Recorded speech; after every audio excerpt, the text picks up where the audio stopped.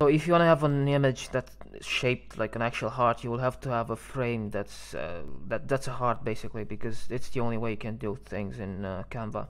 To do it, you basically go to elements and you search for heart frame, and then you choose a frame you like. Let's drop these two. Yes, so you just drag and drop them, and just keep in mind you are only able to replace, like to drop images into the hearts where the illustration is like exactly this one. For example, you won't be able to add to drop images into this illustration, for example. It won't work. Yeah, so you go to apps, search like for photos, or maybe you have your own photos, go to uploads. Yeah, and you just simply drag and drop it into the actual heart. Yeah, and if you want to make adjustments, you simply double click and you increase the size, you crop it.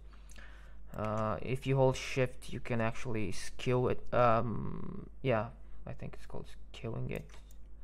Make it more narrow or more wide, or change the aspect ratio basically. Yeah, so that's how you add heart frames, and that's how you use it in Canva.